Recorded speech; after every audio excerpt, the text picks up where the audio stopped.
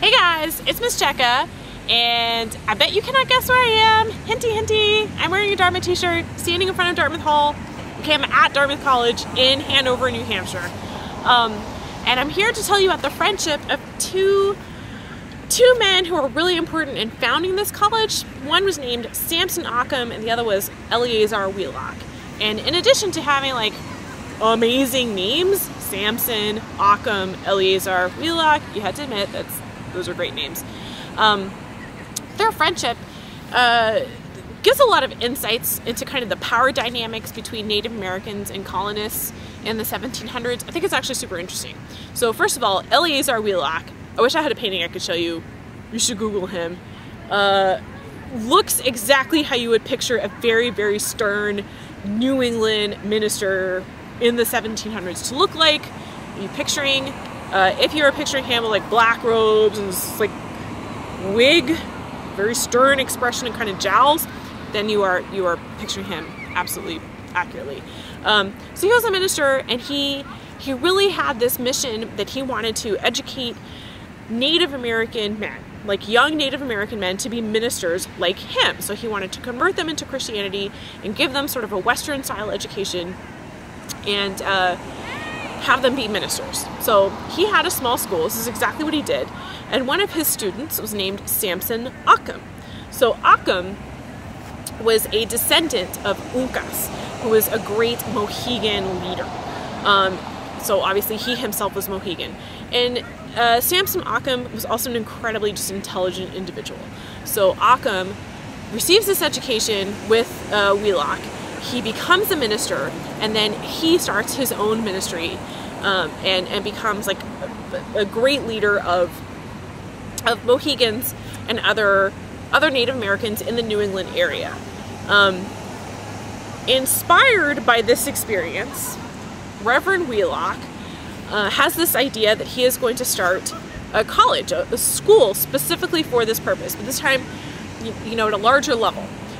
He's going to have Native American young men get money from England and start this college. So he sends Samson Occum to England, because who better to convince people to donate money and get behind this cause than this really like smart, well-educated Native American minister. So Occum goes to England, and he meets the Earl of Dartmouth and talks the guy into giving a whole lot of money, basically. When he comes back to the colonies, he discovers that his friend, Reverend Wheelock, has not been looking after his wife and kids like he promised that he would. And also that Reverend Wheelock has decided to move the school. So instead of having the school in Connecticut, he puts it into New Hampshire, and the focus is no longer the education of Native American young men, but now white young men. And the reason that this happened is because the original location in Connecticut was just too far away from tribal lands. So that's one of the reasons that Reverend Wheelock changed it, and also it was like a complicated situation with the money. But basically these two men had a falling out. So I think it's a sad story in a way, but also interesting. Also, they have amazing names. Reverend Wheelock does in fact start the college. It becomes an Ivy League school. It's actually the smallest of the 8 Ivy League schools. There's only about 4,100 undergraduates, 6,000 students total. It's really, really, really small. But you may read about it in your American history class because of something that happened here in the very, very early 1800s. So Reverend Wheelock starts a school, names it after the Earl of Dartmouth. It's called Dartmouth. And after the colony of New Hampshire becomes a state, after the American Revolution, when we have United States instead of these colonies, the state of New Hampshire decides that they just want to take it over. They just want to take it. They're not going to recognize the royal charter. They want to take it over. And so they create an institution called Dartmouth University and occupy it. So there was a Supreme Court case, and the lawyer in the Supreme Court case is Daniel Webster. He's one of the most famous lawyers from the 1800s, and he argued in the Supreme Court. He has this quote that people from Dartmouth love, where he says, "It is, as I have said, sir, a small college, but there are those of us who love it." I'm 99% sure I got that right.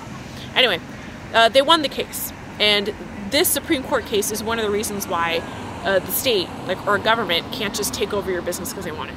So, thank you, Dartmouth College. Thank you, Eleazar Wheelock, even though you were kind of a terrible, terrible friend to Samson Occum. And also, look up Samson Occum. This guy had a really, really fascinating life. That's it. Dartmouth College. Let's check it out. No, seriously. Let's check it out.